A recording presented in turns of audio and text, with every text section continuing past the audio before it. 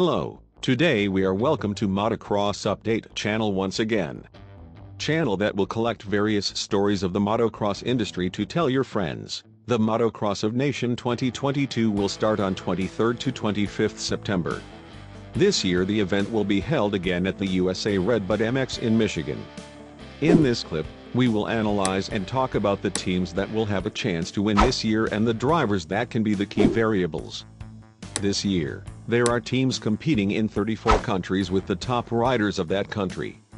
Last year it was held at the Mantova circuit in Italy. Due to the status of the COVID-19 virus, many countries including the United States have not participated in the competition in the past year. Champion in 2021 like Italian team that this year must come back to defend the championship. The team is led by Antonio Caleri, the big brother of the team that owns the 9-time world champion to compete in the MX1 category. This time we should see him for the last time serving the country. Joining Mattia Guadagnini in the open class of the Red Bull Gas team. Andrea Adamo on the MX2 on his first experience in the Motocross of Nations. This year will be a difficult year for the Italian team to defend their title due to factors such as the drivers themselves, and we are hoping the 9-time world champion legend can make a splash in this race. It's unlikely the Italian team will have a chance to stand on the podium, so I'm giving the reigning champions a chance to finish in roughly 5th and 6th. The Netherlands team was runner-up last year, which this year is still missing the main force Jeffrey Herlings, who was injured earlier this year. But there is also a very skilled rider like Glenn Coldenhoff in the MX1. He set a record in 2018 with a score of 1-1 at this track. Coldenhoff rides well on sand tracks. He was accompanied by Calvin Vlaanderen in the open class. Vlaanderen had a bad time on this track in 2018. But it was reckless when the MXGP race at Sardinia had a deep sandy pattern. He rode well and was able to win an overall victory in this race. Redbud isn't as sandy as Southwick, but if it rains it's a driver's problem, and keep an eye out for this rider. In the MX2 class the team sent Kay de Wolf from Husqvarna to compete. This year there's a pretty good chance the Netherlands team will be on the podium. Great Britain this year looks pretty good for GB. That has sent 3 experienced racers together. Dean Wilson in the MX1 is the owner of the AMA Motocross 2011 250 class, with quite a lot of experience in this field. Accompanied by Tommy Searle, owner of the British Motocross Championship 2022. Searle has a lot of experience and represents Team GB almost every year. This year he has been in the open class. The rider in the MX2 class is Mxon2022 who has participated in the USA for 2 years. This is the same team in 2017 that was runner-up that year. We have to see if Team GB will have a chance to stand on the podium or not. Franz can say that this year he is one of the favorites as a team with a chance to win a championship like 2018. This year has sent 3 classes of world-class skilled racers together. MX1 Mxon2022 250 class world champion in 2021. This year I rode 450 cc's. We'll have to wait and see how it turns out. Open class team France has sent Dylan Ferrandis, the owner of the AMA Motocross 450 class 2021 and AMA Motocross 250 2020, who was injured and recovered just in time for his return to the national team. Dylan rides quite aggressively and consistently. Waiting to follow how good the performance will be for DF14. The last person in the team to enter the MX2 class is not anyone else. 2-time MX2 world champion Marvin Musquin.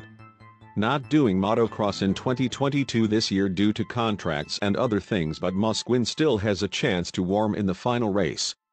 Musquin in 250 class with poor performance but still managed to finish in the top 10. This year he competed in the MX2 in the Motocross of Nation race for the team. Waiting to follow up with this very experienced racer who will come up to fight 450 cc's or not. Team France has the opportunity to become champions with the available squadrons. But with round wheels, anything can happen. We have to wait to follow. The favorite team for the championship is inevitable with USA. This year has a high percentage of returning to win this tournament. As for the USA, It didn't compete last year and hasn't won this tournament for a decade. This year is considered the best year for the team to win the championship at home. Roger DeCoster sent the best ready riders to compete with all three riders. Mx1 Eli Tomac from Monster Energy, a Yamaha team, four-time motocross champion this year, was beautiful for him, and I must say that he was the most confident. Tomac has competed in Mxon 3 times but is still disappointed with this tournament. This is a chance to make excuses and not have a racer like Jeffrey Herlings. Tim Geiser. Join the race. We have to wait and see how it turns out. Open class for Chase Sexton, Honda's promising racer. This year's vice champion of motocross was chosen to serve the country. This rider is ambitious and thirsty for victory, but this is his first race in this tournament. The fans wanted to help him become more calm. If he does, the chances of winning the USA won't be very far away. This year's MX2 racer is Justin Cooper's excuse. Cooper got another chance in the MX2 back in 2019. He collided with Anderson and broke Cooper's wrist. And at the beginning of the year he was still injured but still managed to keep up until he competed in motocross for the whole season. But his performance is not satisfactory to the fans as much. But in the end, you need to be encouraged. Lastly, this year's Australia team has been quite strong, with the team led by Mitchell Evans. Teammate world champion Tim Geiser of Honda HRC team. He competed in the MX1 class. There is also a rising star like Jet Lawrence, a two-time AMA motocross champion, competing in the open class category.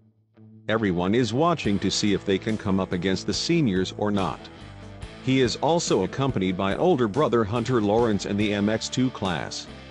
For Team Australia, this is a factory team from Honda HRC, all three class from the agency.